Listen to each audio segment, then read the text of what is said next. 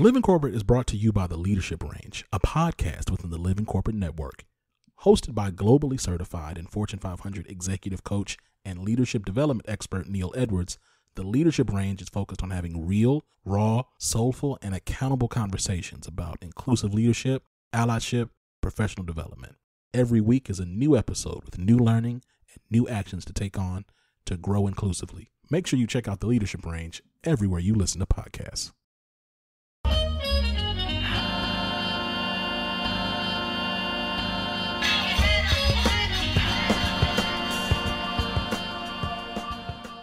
Hey everybody, welcome to the Access Point. This is a live broadcast, part of the Living Corporate Network.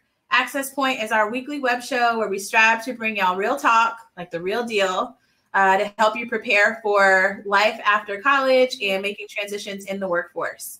While our content is for everyone, we are mostly focused on preparing Black and Brown students for the future of work. So every week we feature an incredible guest to help us discuss the topic at hand. This week we're talking about creating professional boundaries, doing that effectively, and we have a special guest, Kristen Taylor. So Kristen, tell us a little bit about who you are, what you do, and why you said yes to the Access Point invitation. Sure, definitely. I want to thank you all for just having me here today. My name is Kristen Renee Taylor. I'm originally from New Orleans, Louisiana. I currently work for Ingenious Med as an applications analyst. The company is pretty much a medical software company where we actually build an application for doctors and providers and also hospitalists to actually input charges. I'm a graduate at Tulane University in computer engineering and business. And also I am a Region 5 advisor for the National Society of Black Engineers. Awesome. Thank you, Kristen. I'm pumped to talk to you. I shared a little bit before we went live, but I have no hardcore STEM background. I was a humanities and art girl, turned career coach and talent development consultant. So I'm excited to talk about all the things related to career life, how to integrate those things. I think that's top of mind for a lot of my clients, but it's top of mind for everyone, especially in this season. Just creating boundaries around what you do, how you do it. And it can be really hard to do that, I know, right out of college or right out of school, because you're just trying to soak it all up. So first question. Sure. For college students and early graduates who are getting started on assessing what a healthy boundary looks like in a professional context, what are the most common mistakes that people make with regard to setting and maintaining boundaries? The one thing that I learned as I grew into my career is that everybody's not your friend. Everybody is not for you. Everybody is not against you. But at the same time, you need to understand how to set those boundaries accordingly. But at the same time, keep in mind that everyone is not your friend. You have people that are, thinking, oh, we want her to fail. But at the same time, you do have your biggest cheerleaders that want you to actually be a part of their organization as well. So the one thing that I've learned and the one thing that I encourage in other individuals is to definitely take time to think about your career and how you can develop yourself. But at the same time, remember that everyone that is working with you is not your friend. Ooh, that's a hard one. I think I read somewhere that Gen Z, really we're on Gen Z now, really want to work in a place where they see a lot of value in terms of the organization's mission, but also work in a place where they can build effectively friendships with other people. So that's a really good one. That's hard. Like, how do you be friendly but not be friends or get confused, Exactly. All right. So what happens when people don't move with intention around creating those boundaries? Like maybe they do step into the workplace and they try to befriend everyone early. What happens? What can go wrong? So the one thing that I picked up with what can go wrong, the fact that many people, when you become that friendly person, they kind of take advantage of other individuals. They'll be like, well, that's my friend, so that friend is going to go out with me. Or say, for example, you go out with a friend after you go to work. There's certain boundaries that you have to put in place with that. So you want to be careful with that quote unquote friendship that you make with that person. You don't want to be too friendly with that person, because keep in mind that you're representing a company as well as representing your family as well. The one thing that I've learned in my career is the fact that I have a lot of colleagues that like to go out after work. When you're in college, you have a lot of colleagues that like to go out maybe after an exam and celebrate. We have to keep in mind that we have to keep ourselves maintained and keep ourselves as representations of the company and of the school that we're attending as well. That's deep. And it's easy to forget that, I think, in the age of social media, because sometimes professionals wear multiple hats. So you represent the organization that pays you, but maybe you have another side job. Maybe you run a business. I think sometimes those lines can get really muddled. Definitely. And it's definitely hard to backtrack. Right. Okay. And if I could say one more thing, when you said about social media, I think it's really important that you have to keep in mind that somebody's always watching you. Someone always has a phone that has a camera on it. So you have to definitely keep in mind that, hey, if I take this drink or if I do something that is not correct, is that going to be on social media, and is everybody going to be able to see it? I know a lot of people say that when collegiate students apply for jobs, the first thing that a lot of companies look at is their Facebook page, is their Instagram page, to see what is out there. And so that definitely is a key element on when you're actually hiring someone. Mm-hmm. That's huge. And I think, especially in college, I have seen some college students really get stuck when they start interviewing or interning in certain industries, because it might be common to drink a little more. Yes. They might be getting a little, they might get a little test. Yes. They might feel pressure to do something that's not them to feel like they fit in. So what recommendations would you have for people who, are of age and want to have a beverage and they're on the clock? Is there a way to do that appropriately, do you think? The one thing that I've always been taught, and like I said before we got on live, my father is a military man, and that's all I've been taught. And so when it comes down to me representing myself, I always think about representing my parents. So if I make a mistake or if I do something that is not supposed to be according to their rules or something that is going to be representation of them, I don't partake in that. The one thing that I do when it comes down to going out with my colleagues, I don't drink. I don't engage in any kind of thing that will actually put me at risk, because at the same time, these are my coworkers. These aren't my family. So they really don't know me personally, but my family knows me. So I really would not want to put myself in that position at all. Yeah, that's huge. That risk factor is huge when you're talking about boundaries, because I think, there's a whole gamut of, do you know how drinking affects you in the first place? Exactly. Is it something that's necessary? Where are you? What's the context? How long are you going to be there? Right. But at the end of it, risk of reputation is what I'm hearing you say. And risk possibly of personal safety too. Yes. Right. Exactly. So, okay. Yep. Can you share an example of a time that you saw a colleague or a friend set and maintain really good boundaries at work? Yeah, definitely. I actually work with a colleague of mine that is actually close in age to me. I'm 37. I know I don't look like it. Right.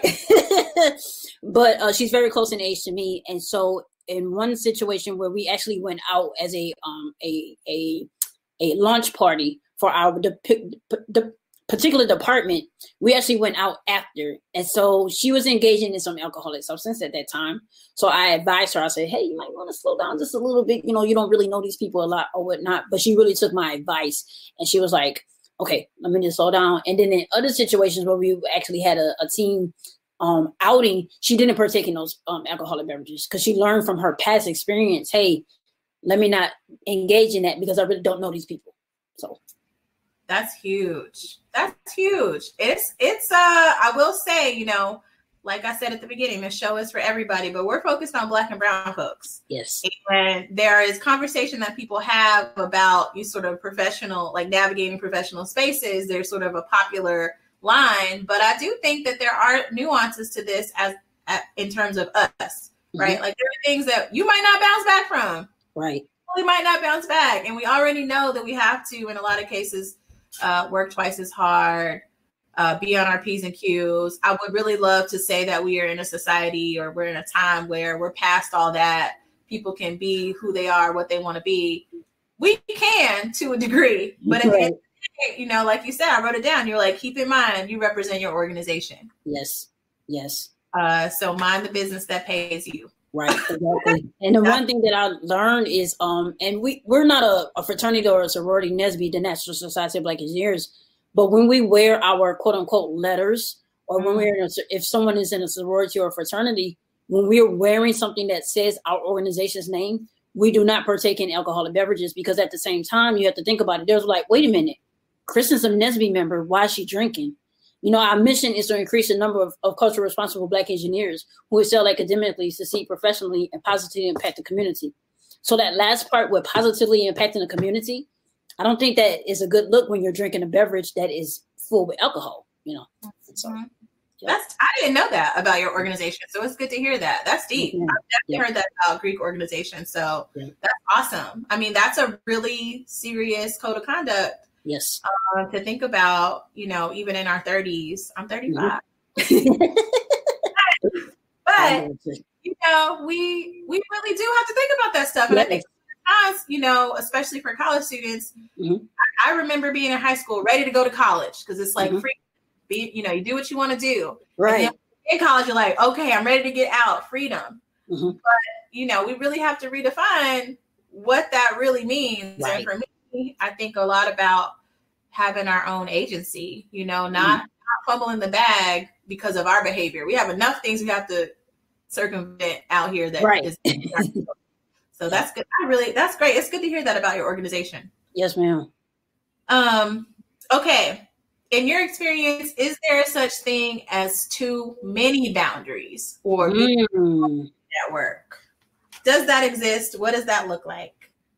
I don't think it exists for me personally, because you can never be too safe. You can never be too cautious, because you want to make sure that you're protecting yourself. I know growing up as a little girl, I used to be shy. Like I would never talk to people. You know, I didn't communicate with individuals.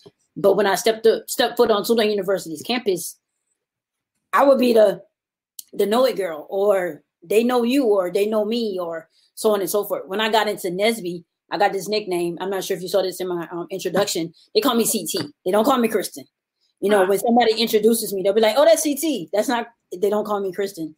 Okay. So I think it's really important that you keep yourself aware of what's important and know your values and know what's important to you, because at the end of the day, you have to take care of you. Nobody else can take care of yourself. You can't take care of anybody else but yourself. So you want to make sure that you have an understanding of what you want and what those boundaries are and what it takes to get to that level. Okay. Thank you. Yes, ma'am. So tell me a little bit about, like, I imagine in your professional journey, you meet folks, either on your team or cross-functionally or in, you know, professional organization spheres where you do cultivate relationships that are maybe not friends, but they're friendly. So what does that look like? How do you kind of describe networking? Like, you know, I think a lot of times college students think about networking in terms of looking for a job. But as you move throughout your profession, you're always networking and building your network. So can you talk about what that looks like and how you facilitate that while also maintaining boundaries? Definitely. The one thing that I did not mention, before I started working for the company that I work for now, or before I actually got into my field of computer engineering, I worked for the nonprofit sector for 15 years. Okay. And yeah. And in those 15 years, I've learned how to make relationships, meaning to get to those individuals that know are going to support me and help me to support my organization. So when it came down to a day, we call this day in Georgia, Georgia Gives Day, where we actually raise money for the different nonprofit organizations in Georgia. And so when it came down to me asking individuals for money, it wasn't a hard thing because I made that relationship with those individuals. What I do see differently in the corporate sector that I'm in now, you can make relationships, but it's not as deep as it was when you're dealing with a nonprofit organization. So, for example, if I ask for somebody to donate to my nonprofit organization, they'll be like, oh, sure, no problem. Like, perfect. We'll go ahead and do that. But in a corporate sector, I think the thing is when you ask someone to donate to a nonprofit, you have to give them a reason why. And give them a reason why they're actually giving to that nonprofit. They don't really understand your passion. And so I think the thing with boundaries is you have to be careful on how you actually relay the message versus how you relay the message to the nonprofit partner, how you relate to the message to the actual corporate representative that you're working with. Networking is a great thing. But at the same time, we have to keep in mind that we want to be better for ourselves and how we can prove ourselves to that person. Awesome. That's good stuff. Messaging. That's huge. Sometimes we might send the wrong message with what we say or don't say. Right. Depending on how people approach us as well. So that's good stuff. Yes, ma'am. All right. So you are still in travel mode because of the nature of your work. Yes. A lot of people are toggling between traveling or being, in a more traditional work context. Mm-hmm. Some people are working more virtually. Yes. What are some things that you think college students or early graduates can start doing now to practice setting boundaries in their personal and professional life? They definitely need to understand to be flexible, because we have a lot of jobs that actually, it may not say in our job description, but if it helps us to become a better person and a better person that fits that role, go ahead and take that on, because that's going to make you become something better. I recently earned my Six Sigma yellow belt. And that's something that a business major would get. But here I am, a computer engineering major, getting a yellow belt. And a lot of people are like, well, why did you get your yellow belt? But that's something that is going to help me to advance myself and to help me advance my skill level in helping my team. And so I definitely think that a lot of young people that are coming out of college now, they need to be flexible on what it is that they're doing.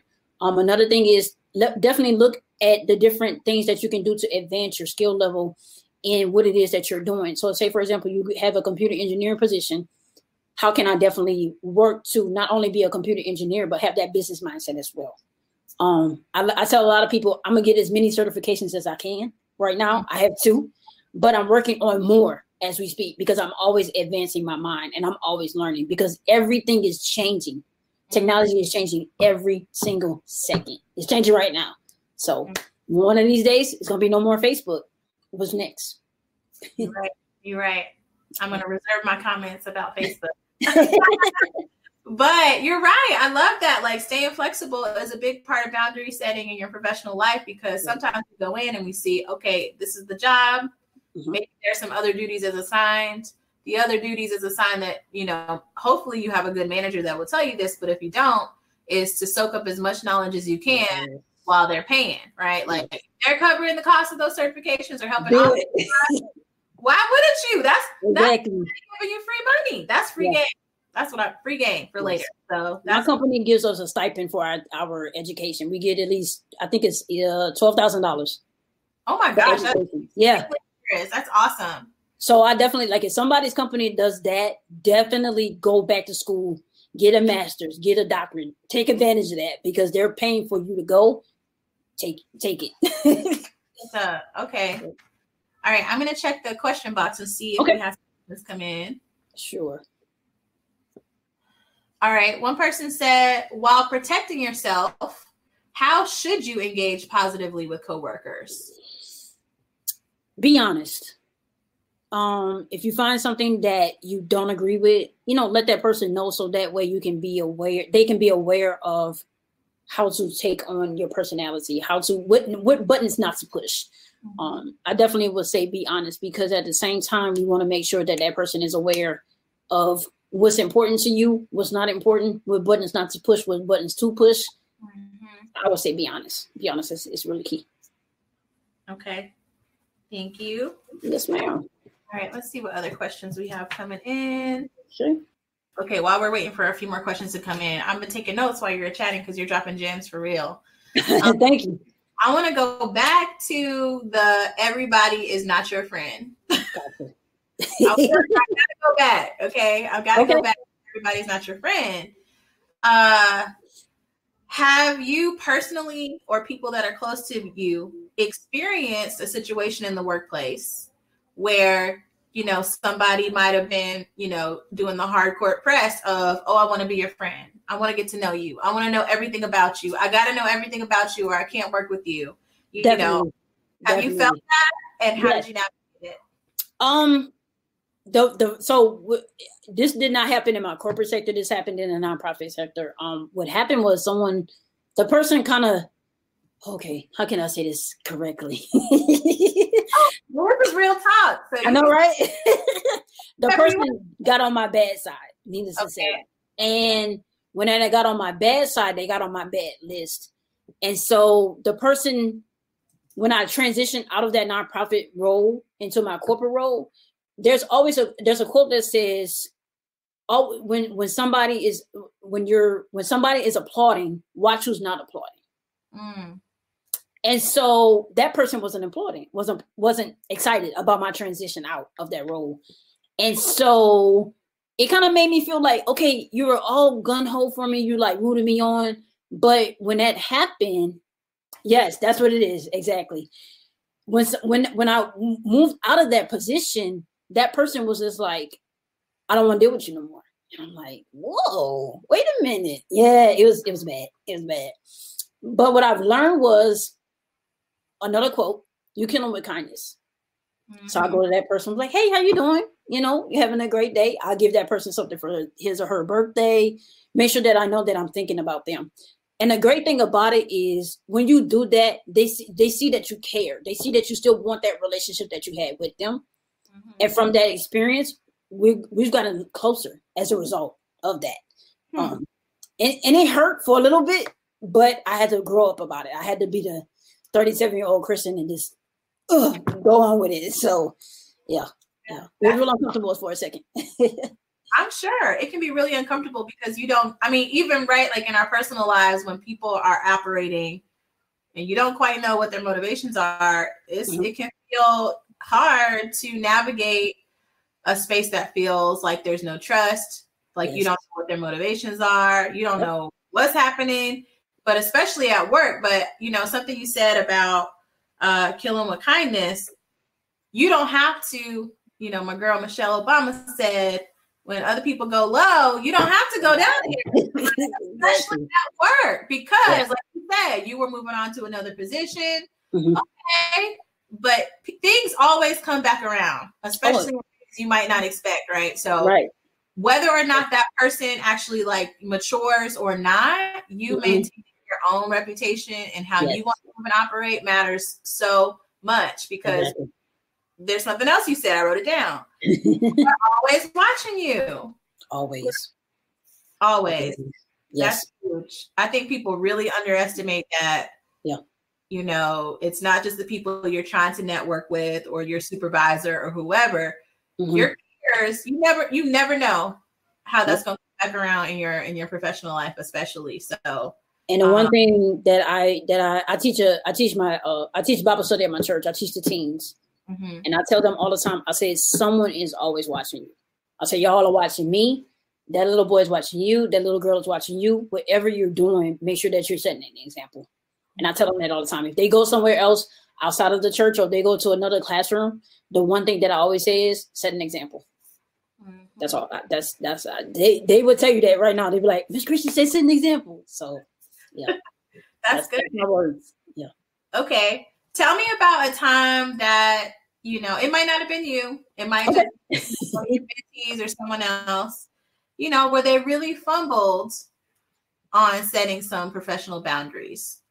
It could be in the interpersonal department. It could be in terms of setting boundaries about workload, right? Like it could be a number of things, like where you've seen somebody fumble and how it impacted them. I can use a great example because I'm not going through it, but I have a colleague that's going through it. The project that I'm on right now, we have someone that is not here that is a very key player in the actual project. Mm-hmm. Actually Thursday I have to do a presentation about the project, but the person that is a key player in the project is not speaking about the project, but that's the project manager. So they know everything about the project. Okay. So she felt some kind of way when it came down to, okay, well, we want Kristen to present. We don't want you to say anything. I'm like, whoa, wait, this is her project. Like she needs to say something. And so the boundaries that she set, she was just like, you know what? You got it. I'm going to be able to help you out. I'm going to make your slide deck for you. I'm going to make sure that you have everything that you need to be successful. And so the thing about it is she's helping me to become a better me. So that way I can be able to go on and be better at what I'm doing right now. So, yeah. Okay. Yeah. That's interesting. Yeah. That's huge.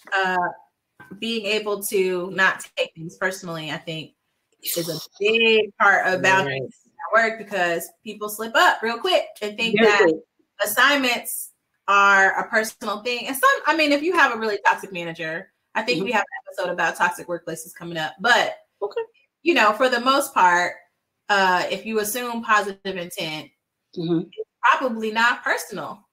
It's like, listen, let's spread the load of this work. Let's give people the opportunity to stretch their skills, to do something they might not normally do, which will help them in terms of their growth, but it also helps the bench strength of the team. Exactly.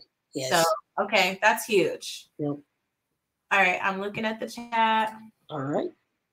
Somebody in the chat earlier said they used to work at a place that would crack open beers at the end of the day in the building. Ooh, I couldn't do that. Oh my God. That's deep.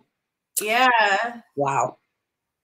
That's becoming increasingly common too with some, I know, I'm just like, pandemic, a lot of organizations will, especially in sort of the tech startup space, want to have a great place to work ratings. And so they want a basketball court, a bar cart, a cafeteria, some beds you can take a nap, know.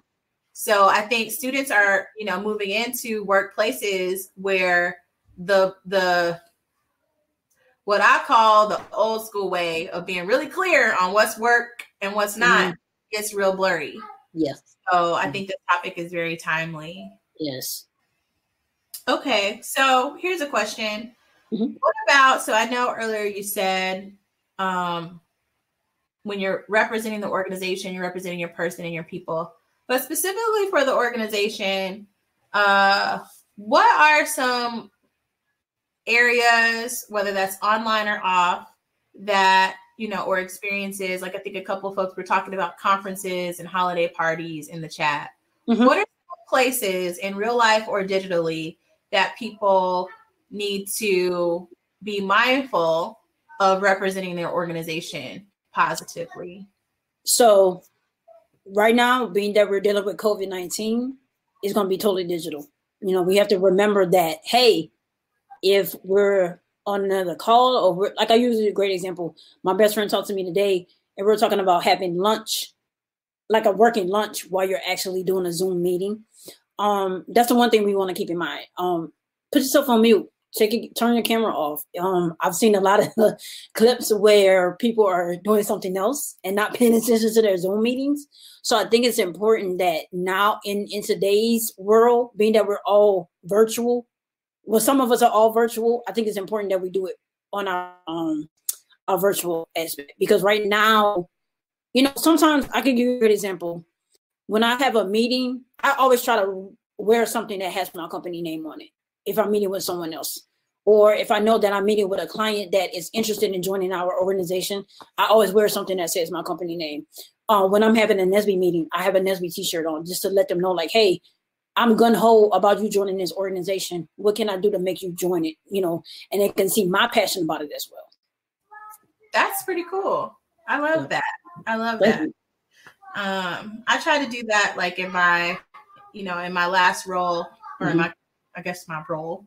When I was on the road pre-pandemic, I would often wear like a special lapel pin or a scarf on my bag with my alma mater's mascot, because if you're really, especially in a role that's externally facing like yours, yes, trying to, convert clients. We can call it what we want, right? Whether you're fundraising, sales, whatever. If you're engaged with external constituents and you're trying to transform their experience in some way, those little things that nobody tells you to do, they matter, and people will remember. Yes, so that's exactly. You can put your own kind of flavor on it too, right? Yep. I love that. Thank you. Like I mentioned at the top of the show, the Access Point is part of the Living Corporate Network. We meet weekly. We have a new theme every week. We have a new guest every week. If there are topics that you all want to see that you haven't yet, please let us know. You can follow Living Corporate on social media at Living Corporate. I believe our team will drop it in the chat so folks can go and follow, share some of the gems that you've heard tonight. Kristen, I want to ask you maybe one final question. Yeah, let's have it. All right. So, as early career professionals are thinking about creating effective boundaries, what is one thing, if nothing else, that they walk away from this conversation with? If you go with one thing, what would it be? Let's see. I'm gonna go back to what I started with. Everybody's not your friend. Oh. You gotta have those that have your back, but at the same time, be careful with that. Yeah, I just stick to that. Cause my mother, that's just something my mother always taught me. She's like, Kristen, everybody's not for you. Everybody's not gonna be, rooting you on. But you have a select few, and I'm gonna be honest with you. On my cell phone right now, I have 3 in my top favorite, and that's it. And it's my mom, my first lady of the church, and my brother. That's it. Okay. So, yeah. Okay. But none of those are coworkers though. And another thing that I've done, if you have it on your phone, turn on your do not disturb. That's a really good boundary. We should have talked about, okay, maybe I got one. Okay. So the do not disturb. Talk to me about how you navigate notifications when it comes to your email, your phone, text messages. Now companies are using Slack, GroupMe, everything, right? So how when you're thinking about college you, when we were in college, we weren't necessarily doing all that stuff. Yeah. You step into work and there's all these different communication channels. Yes. How should students be thinking about, making sure they're navigating and plugging into the channels, because they are important, but not being overwhelmed by them, because it can get very overwhelming. Gotcha. I know do not disturb is an awesome feature. The one thing that I have a bad habit with, I have clients that are in Los Angeles. So when it comes down to emails, my email stays on my phone because I gotta stay in tune. Because I have a client, for example, I had a client email me on Sunday, and usually sometimes I don't answer my emails. But my thing is, I love my job so much, and I love the people that I work with so much. Meaning, not my coworkers. I love my coworkers, but the people that I want to succeed in using this application, I'm going to answer it regardless. My do not disturb comes on at 1:00 in the morning. But I've had people, it's kind of late. I have people that can bypass that do not disturb, and those are those 3 people: my mom, my first lady, and my brother. And then I'll get up in the morning and I'll check my messages. My do not disturb doesn't come off until 8:00. So she's like, okay, let's go. But comes on at 1, goes off at 8, and then I'll dedicate some time and I'll go ahead and answer those emails. But if it's before 1:00 and I see that email come through, being that I love my job so much, like I said, and I want those individuals to succeed, I'm gonna answer it. That's just me. I've always been like that. I worked at our housing and residence life when I was on campus at Tulane. When my boss needed something, I answered. I was like, hey, what you need? I'll be able to take care of that for you. That's all I know. All I know is hard work. Okay. That's tough, right? Because I do believe in some work ethic. And when you're thinking about boundaries, you have to, I think whatever it is, I think intentionality is key. It's not a one size fits all. Some people are very rigid with their 9 to 6. I'm available. After that, I'm not. Yeah. There might be seasons in your life where you're on because you're trying to grind, you're trying to get that next stretch promotion. But intentionality is really key in communicating. So I do use do not disturb, and there's a short list of people that can get through. Exactly. I'm really thoughtful about protecting my weekend time. Like if it's not, Bunny, do not. I'm trying to keep my daughter off camera. If it's not, Olive Grace, don't do it. If it's not like she's not fully dressed, so we need to keep her off camera. But boundaries, okay? So if it's not something that's mission critical for the work, if it can wait later, that's something that towards the middle of my career I started getting more hip to because I was approaching burnout. Gotcha. So sometimes those boundaries we're setting for other people at work. Sometimes we're setting them for ourselves, and we have to honor them, because if we don't, then it can spiral out of control really quickly. Yes, it can. So that's good. That's good. Yes. Yep. All right. Okay, Kristen. Well, how can, if folks want to stay in touch with you, what's the best way to do that? Can they find you on LinkedIn?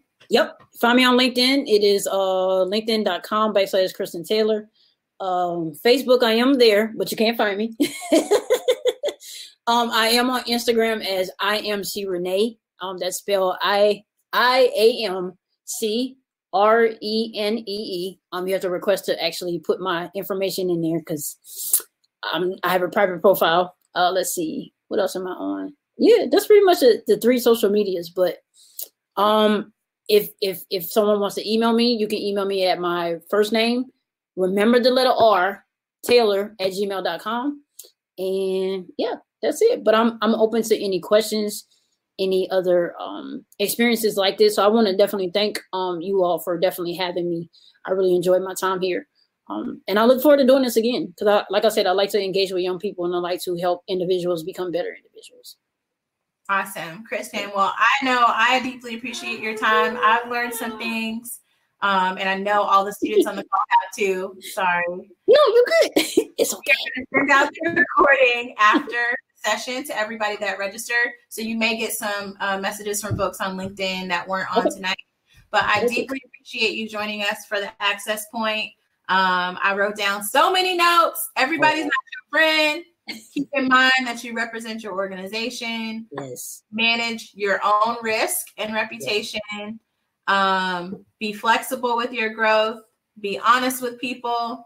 But also take note that when everybody's applauding, it's good to pay attention to who's not. So I got some other stuff, so I'm not going to read it all. But listen, Kristen, you dropped some gems. We appreciate you. Living Corporate appreciates you. Yes.